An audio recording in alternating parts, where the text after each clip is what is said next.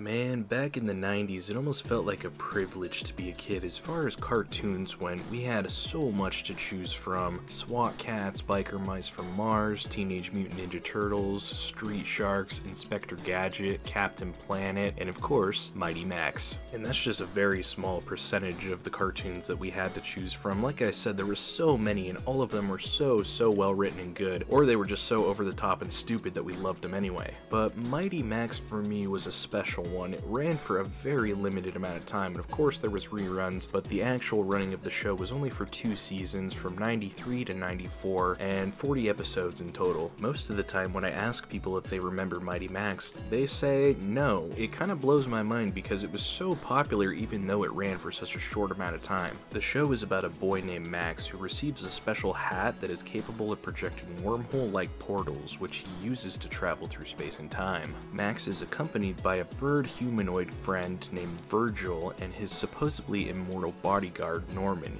Both of these characters help Max on his adventures and help him destroy the monsters and minions of the main antagonist in the show, Skullmaster, who is voiced by Tim motherfucking Curry. It was one of those 90s cartoons where it pushed the limits, and I know a lot of parents complained about how violent it was at times, and some episodes even starting off with the main monster of the episode killing off a random victim before the show's intro starts. But despite its short runtime on television, it spawned a number of different things like toys, watches, electronic handhelds, and even video games. And one of the most successful pieces of merchandise was their line of Mighty Max Adventure Set toys, also known as Polly Pocket for boys, which I happen to have right here. Now, if you're too young to remember what Polly Pockets are, and granted I don't know if they even still make Polly Pockets, they are basically an all-in-one play set, but miniaturized, which was exactly what the Mighty Max Adventure Sets were, but these were targeted towards boys. There was a ton of these adventure sets for Mighty Max. Each one was themed after a different type of monster, with each one having its own customized adventure on the inside. It would usually come with 2 monsters and 1 Mighty Max figure or something like that, but the pieces were so small that they got lost so easily, and finding a complete set is kind of rare, and if you do, they're really expensive. There was a multitude of different sizes that these adventure sets came in, even ranging from as small as a watch. And even McDonald's had their own line of Mighty Max toys that were called Shrunken Heads, I believe.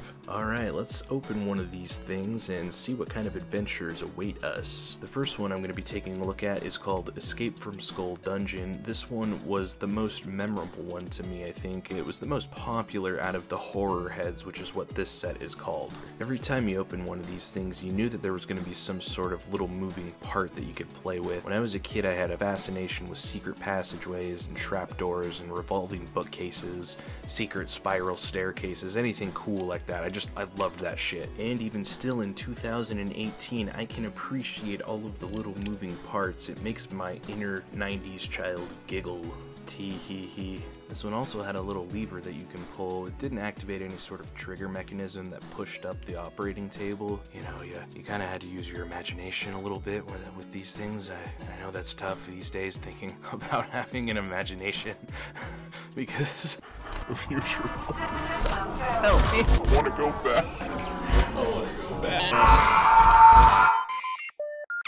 Ooh, that was ugly. Sorry. Anyway, let's take a look at another adventure set that I own. This one's called the Temple of Venom. This one opened up in a pretty cool way. You have to unlatch the snake's head. Normally this set would come with a scorpion figure and a mummy figure, but I don't have those obviously. This one was pretty cool. It actually connected at the top from a little like plastic, I think it's supposed to be like a rope or something that attaches onto the snake's lower jaw, and I guess you're supposed to shimmy across it, but I don't have the second half of the rope. There's a couple little moving parts on this one as well. We have a mummy's tomb, which is where the mummy monster, I guess if it, you know, I had the piece, that's where that would go. And then we have a sarcophagus, which has a skull inside. Yay, secrets. Let's take a look at our next adventure set called Ice Alien. This one I only have one piece to. Originally, it comes with a couple different moving alien heads that attach to this piece right here, and at first I didn't know what it was, but then I looked up a picture online and it's actually actually the alien frozen in ice. We have a folding platform, which is where you're supposed to put the other figure that comes with this, which I don't have. It's a robot, but yeah, this one's pretty cool. It's like a cryogenic